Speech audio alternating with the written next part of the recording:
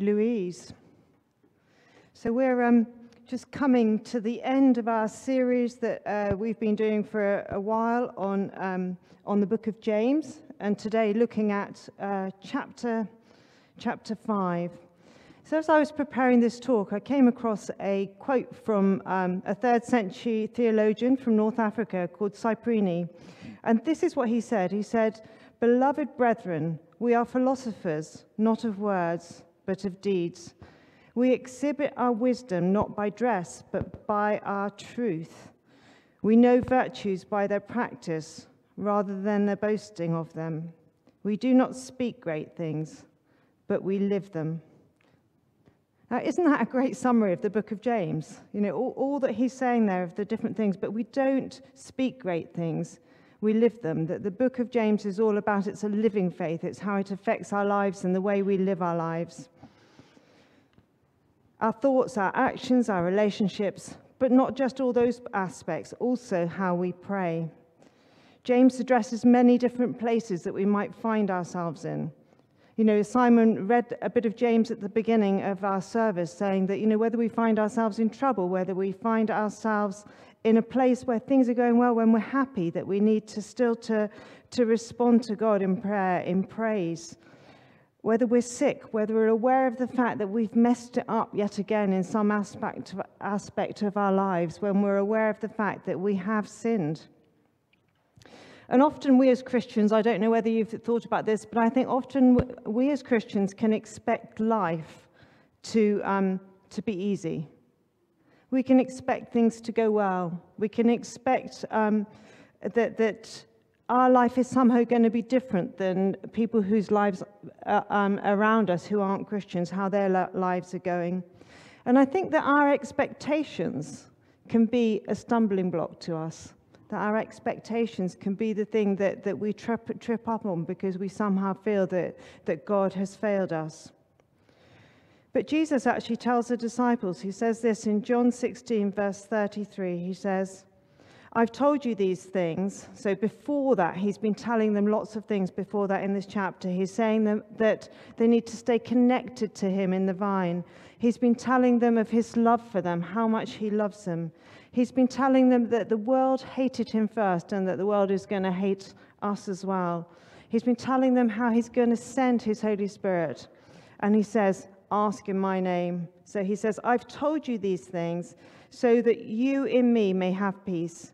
In this world you will have trouble, but take heart. I have overcome the world."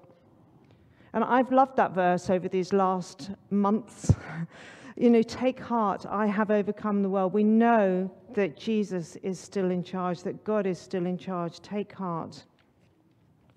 So today we're going to be focusing on praying with real faith. So let's pray now and ask God that he would speak to us this morning, that he would encourage us in how we pray. So Lord God, we thank you that we can take heart, that we can rely on you. Father, I ask you now to open our hearts and our minds. Enable us to hear what it is that you want to say to us. Father, spur us on, take us deeper. Come, Holy Spirit, we just welcome you amongst us. We welcome you in us, in our church, and in us as individuals. We want more of you. Encourage us in our prayer life. We ask this in Jesus' name. Amen. So as Louise read that chapter to us so brilliantly, that whole chapter in James, the last chapter of the book, chapter 5, just reminds us again and again how we need to be patient until Jesus returns. You know, we don't know how long that's going to be. We don't even know how long our lives are going to be here on earth, but to be patient, encouraging us to grow in patience.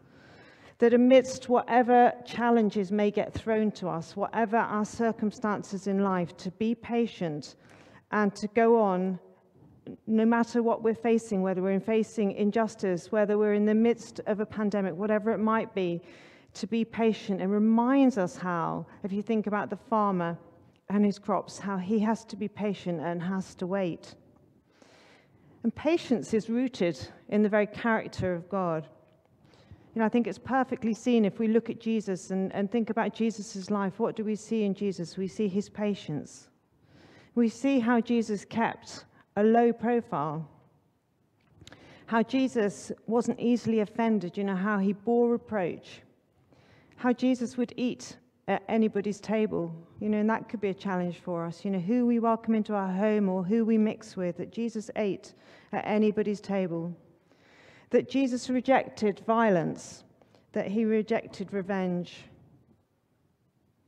I came across a couple of weeks ago an amazing blog by someone who goes by the name Nightbird. I don't know if any of you came across her when she was on America's Got Talent a few weeks ago, but her blog that she wrote or writes is incredible. You can see her patience as she's going through incredible challenge in her life and pain in her life, but as she's going through it with God. So I'm going to read you some of this blog, and she starts the section that was the section I read and that struck me, saying, God is on the bathroom floor. God is on the bathroom floor. She says, I don't remember most of the autumn because I lost my mind late in the summer, and for a long time after that, I wasn't in my body. After the doctor told me I was dying, and after the man I married said he didn't love me anymore, my brain caught up with it all, and something broke. I spent 3 months propped against the wall. On nights that I could not sleep, I laid in the tub like an insect, staring at my reflection in the shower knob. The bathroom floor became my place to hide, where I could scream, where I could be ugly, where I could sob and spit and eventually doze off, happy to be asleep.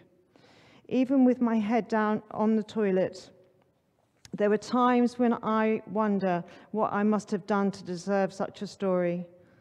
I fear sometimes that when I die and meet God face to face, that he will say I disappointed him, or offended him, or failed him. Maybe he'll say I just never learned the lesson, or that I wasn't grateful enough. But one thing I know for sure is that he can never say he didn't know me. I am God's downstairs neighbor, banging on the ceiling with a broomstick. I show up at his door every day, sometimes with songs, sometimes with curses, sometimes with apologies, gifts, questions, demands. Tears have become the only prayer I know. Call me bitter if you want to, that's fair. Count me among the angry, the cynical, the offended, the hardened, but count me among the friends of God. For I have seen him in rare form, I've felt his exhale, laid in his shadow, squinted to read the message he wrote for me in the grout. And he wrote, I'm sad too. I've heard it said that some people can't see God because they won't look low enough. And it's true. Look lower. He's on the bathroom floor.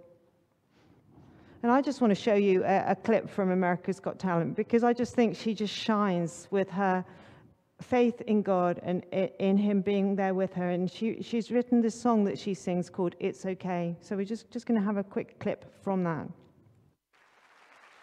All right. And who are you here with? I'm here by myself. It's okay. And what do you do for a living? I have not been working for quite a few years. I've been dealing with cancer. Oh, sorry. No, it's okay. Okay. Yeah, I'm okay. All right. Can I ask you a question? How are you now?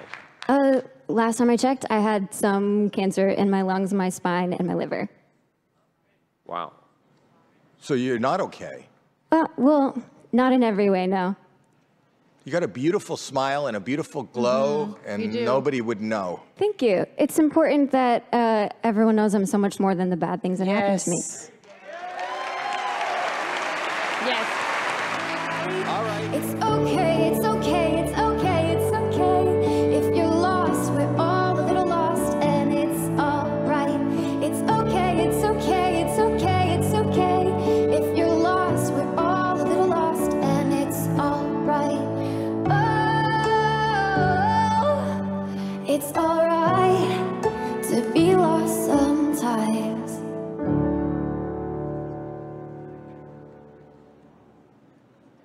Wow.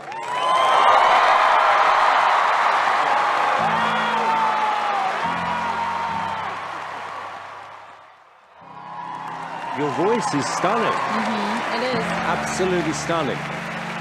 And I totally agree with what Howie said, you know, about authenticity. There was something about that song after the way you just almost casually told us what you're going through, and, you know. You can't wait until life isn't hard anymore before you decide to be happy.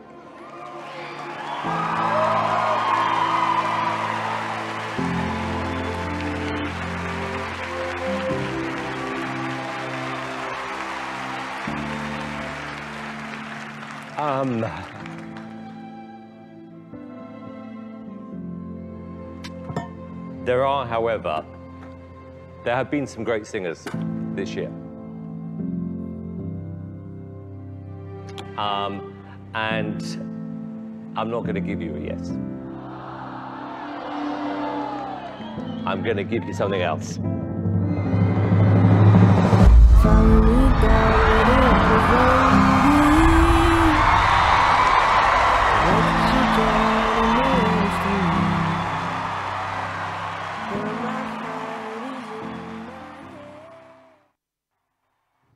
It's amazing, isn't it? To see her patience, her fighting through, going through with God, but as she said, every day she turned up with God, that God would still know her. He was her friend, and she'd seen God responding to her, speaking to her there in her pain, saying, I'm sad too. So I wonder how patient you think you've been in praying with faith for whatever it is that you might struggle with. How you're doing in trusting God that even though you can't see it, that He is still in control. So how do we pray with faith? We have patience and we keep going. And I think patience goes through all the other things really that I'm going to draw out. I think patience is the big theme throughout this whole chapter. But the next thing is to hold on to hope. So have patience in holding on to hope. James reminds us earlier in this chapter that Louis read that Jesus is going to be returning. You know, if we can hold on to that truth that Jesus is going to be returning. Be patient, he says, until the Lord's coming. See how the farmer waits for the land to yield its valuable crop. Patiently waiting for the autumn and spring rains. You too be patient and stand firm because the Lord is coming near. So be patient because one day we know that things are going to be different. Jesus will return. He will restore all things. He will establish fully his kingdom. Be patient like the farmer in waiting until we see that God will do all the things that he's promised he's going to do. So we say whatever challenges that we're going through, hold on to this truth and pray. And when things are going well, don't just forget about God. When things are going well, you know, let's do as it said in this passage, praise God. Let's remember to say thankful, to be grateful to God for the things that he is doing and praise him when there's the things that are going well. So being patient means not being manipulative, not grasping for control, but holding on to the confidence that God is enough for you. Holding on to the confidence that God is enough for you. We don't want to be practicing functional atheism. We don't want to be living as if God doesn't exist. God is at work now, and one day he will restore all things. So we trust God, and we pray, and we pray, and we pray. And if you live as if you don't believe God exists, well, that's dead faith. And we've been looking at this book of James to look at living faith. So how can we live as if God does exist, rather than areas of our lives maybe where we live as if God doesn't exist? Our challenge is to start to raise our sights and to live in a way that shows that Jesus is alive. Just going to give you a story of something in my life that happened a couple of years ago when I was given a prophetic word from God. And I think when people give us a word from God or God speaks to us in some way, he gives us things to encourage us, to help us on our journey. And you can see this picture here of me holding my 2 grandchildren. And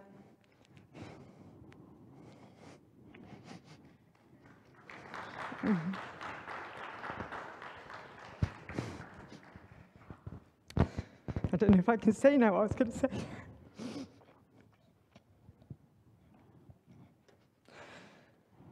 I have to get used to it.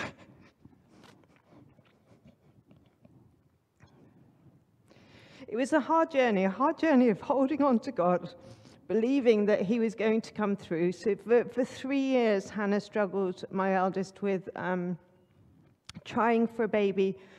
And after a year of trying, you know, she believed that God had spoken to her and that God was going to give her a baby. And then she became pregnant and had a miscarriage. So that was really tough. And Hannah was really struggling in terms of how she was feeling with her own mental health. And Hannah had been sent home and signed off from work. And I went round to see her, and then I came home. And when I arrived home, I got a text message from Angela, who's on our team here. And Angela said that she felt that God had spoken to her as she'd been out walking the dog. And Angela had given her a picture, or God had given Angela a picture of a woman holding a baby. And Angela said to God, you know, well, who's that woman holding that baby? And God said to Angela, that's Debbie. So she sent me the message to encourage me. And then my youngest daughter got pregnant.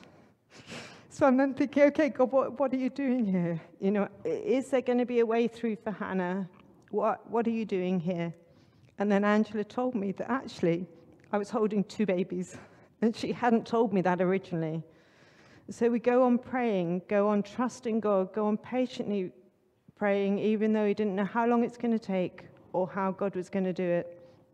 And that was the picture of me holding both the babies after they've both been born.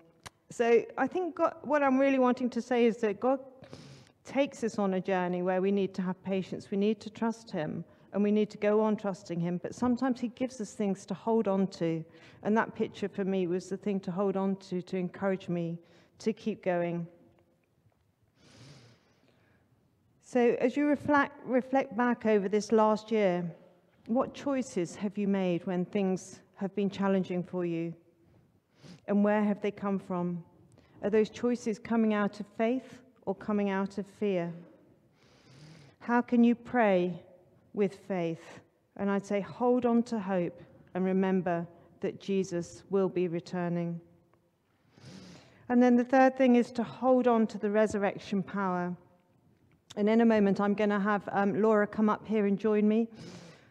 But the resurrection reminds us of God's power, that God can raise from the dead, that he can forgive. And last year, maybe we've seen the very worst of ourselves, as well as maybe in some areas the very best of ourselves and of others. We've seen police officers take lives that they shouldn't, in ways that they've acted that they shouldn't be acting. We've seen politicians making bad personal choices, and we still see them doing that. We have seen people make decisions that we disagree with. And, you know, there may be things that we've done here at St. Andrews that some of you would disagree with, that you found hard in decisions we've made. You may be aware of your own shortcomings and aware of areas in your own life that you've struggled where you feel that things haven't gone, you haven't done things in a way you wished you'd done them. And here in James chapter 5, in verse 14, he says, "Is anyone among you sick?" And the word sick here means helpless, meaning, is anyone among you unable to take effective action? The same word's used in the Gospels to mean physical sickness, but when it's used in the epistles, it nearly always seems to mean spiritual limitation or disability. So when we're in a stuck place, when on our own we can't move forward and we need to call others to help us. And in verse 15 here, there's a different Greek word that's used for sick, which is the word that talks about weariness and fatigue, that's found in one other place in the New Testament, in Hebrews, where it says, "Consider him who endured such opposition from sinners, so that you will not grow weary and lose heart." So what James seems to be saying is he's encouraging us when we've got stuck, when there are patterns of our behavior, patterns of sin in our lives, whatever it might be, unhelpful behavior that we're struggling to break, to get help from others. He's concerned about the pain that causes in our own lives, how we get stuck, and how we need others to come alongside us and to help us.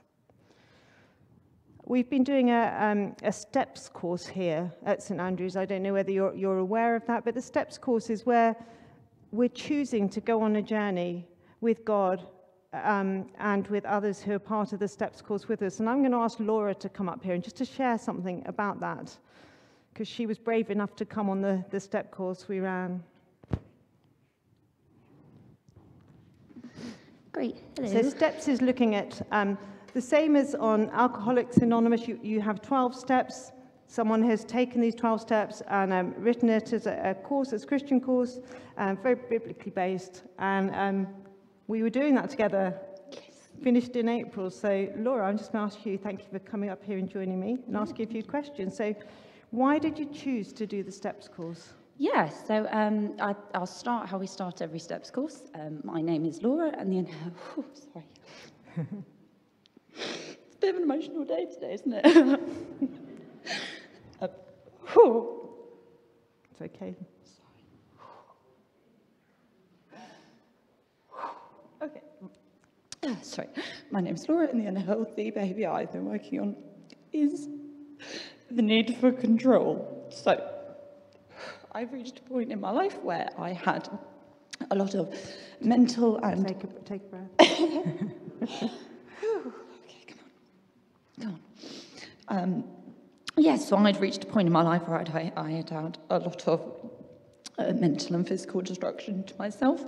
I had tried... Oh, this is ridiculous now. Yes, I had tried for years... Oh, good Lord, okay.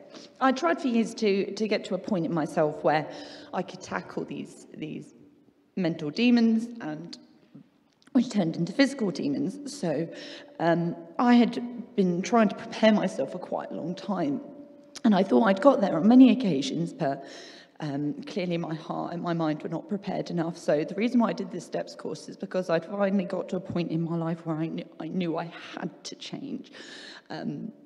It was just causing too much destruction to myself and my family. So yes, this course came along at the right time for me. So sorry.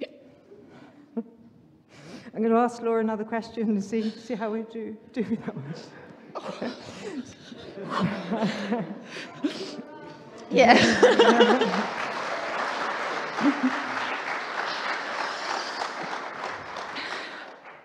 So how have you seen, as you've gone through this process, as Laura said, going through the STEPS course is quite challenging, but amazing. I would say that, at the end of the course, we were so encouraged, weren't we, to see how each person on it had really come forward and had found freedom. So Laura, how had you seen God's power at work in your life as you went through this process? Yeah, so I think it's very much a week-on-week process. It's not one of those you do the week one and automatically, yes, I'm healed, I'm saved. I found that quite frustrating doing it week on week, because I'm an all or nothing person. I like to see results straight away. So to have to actually take the time, do the work, go through the steps was a real challenge, but being able to do it as a group as well. The format is you get to speak, but you don't counsel each other. You actually just get to speak and say what you need to in that moment, which is very liberating. And by just saying it in our sense of screen, we didn't do it in person. It was very liberating. And I think where I thought I would have the big changes, because there are videos and there are people who've done the course before who says, oh, I experienced a really big change this week. I built that expectation up in my mind that, oh, I'm going to have a breakthrough this week. And they didn't happen on the weeks that I thought they would. They actually happened a lot later down the line, which, again, didn't help with what I was working on, is building up expectations in my mind. But God knew how to handhold me through that. And by the end of the course, I did find this peace that I have been longing for my whole life, which is why I get so upset about it, sorry. But it's putting in the hard work. And there's a verse in Hebrews 12:11 that says, no discipline seems pleasant at the time, but painful. Later on, however, it produces a harvest of righteousness and peace for those who have been trained by it. And I can honestly say STEPS was very painful, but it delivered me the peace that I've been longing for, and that's because of the grace of God. Well done. Yeah, thank you.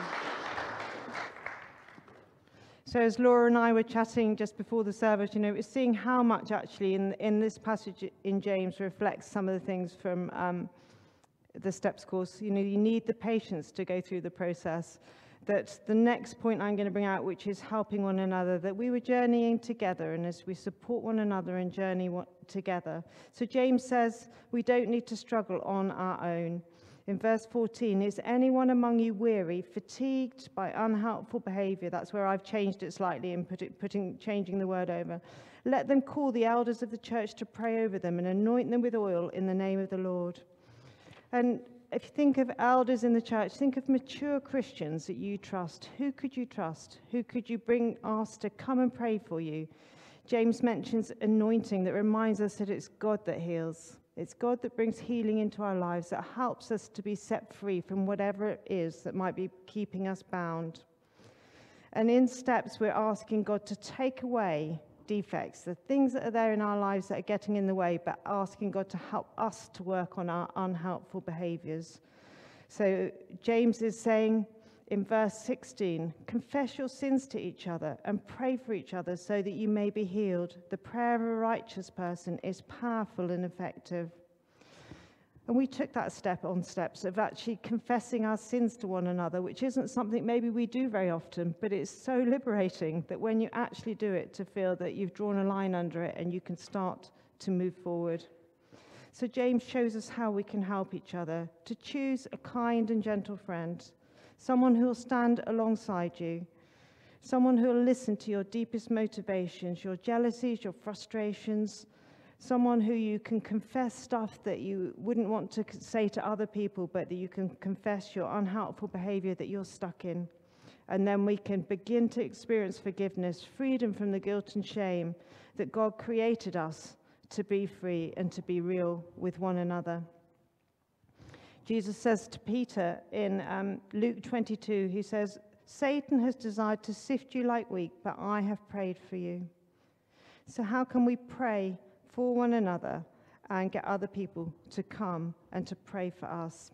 We can pray. How can we pray with faith? We can confess to one another and get other people to come alongside and help us. And the last one is to pray for those who've drifted away. Last words here from James. And often last words are lasting words, words to hold on to, words to take notice of. And James encourages us to seek and to bring back those who wander away from their faith, those who've given in to unhelpful behavior in some area of their life, doing something that they probably know is not God's way. And it says, whoever turns a sinner from the error of their way will save them from death and cover over a multitude of sins. And death is that ultimate separation from God. You know, at first, when we are aware of people who have drifted away or are drifting away, we don't need to say much. We just need to be showing them love, to be praying for them and go on praying for them, to be kind and gentle with them, to come alongside them, to be longing to welcome them back and restore, you know, reminded that God is full of compassion and love. There's a book that I've been reading at the moment called Growing Slowly Wise by a guy called David Roper. And it's an amazing book that just reveals more about the heart of God and the character of God, who God is, and the way in which God responds to people. And he says this. He says God is talking about God being full of grace and that God understands human misery as no one else does. And he says, he knows those who've been trampled underfoot as children. He grieves those who are bending under a load of rejection and shame. He pities those whose hopes and dreams have been reduced to a flicker. It is this kindness that draws men and women to repentance. So it's a great way of thinking of when we find someone who's struggling, who's maybe walking away in their faith, that we can come alongside as Jesus would, as God would come alongside someone.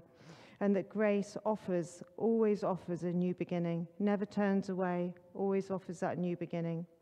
that God is able, that he can transform. So as we come to the end of looking at this passage, I think that, as I said, the thing to hold on to would be to hold on to being patient. Do you need to ask God to help you to be patient? Are there areas where you're struggling and need to ask him to grow patience in you? To hold on to hope that one day Jesus will return. To keep praying, knowing that God is powerful.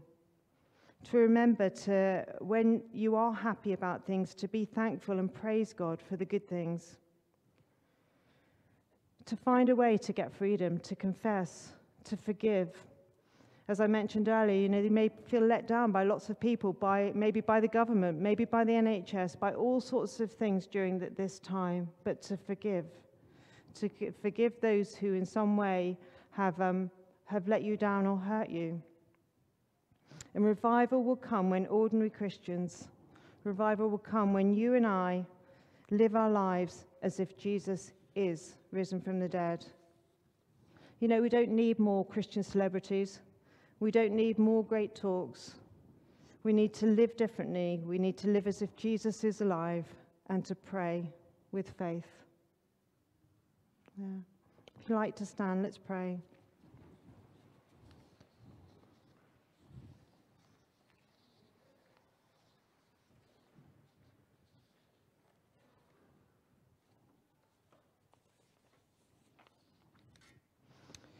So, Lord God, we just ask you to come by the power of your Spirit.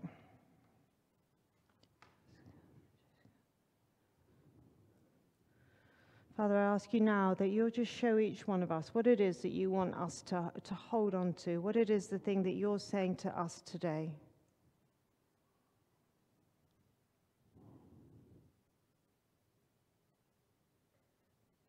Just take a moment and respond to God. Tell him what it is that you feel you need to say to him right now.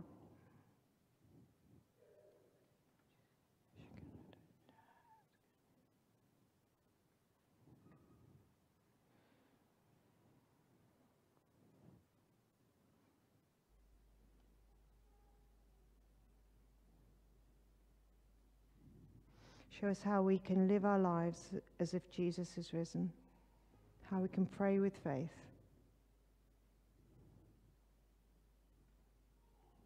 Is there anyone, Lord God, you're asking, or any organization, anything that you're asking us to forgive?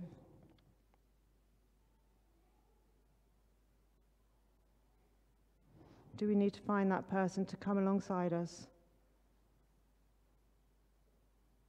Whether it's a friend who we can walk alongside and confess to, or whether it's asking someone that we see as more mature than us in the Christian faith to come and pray with us because there's areas we need their help with.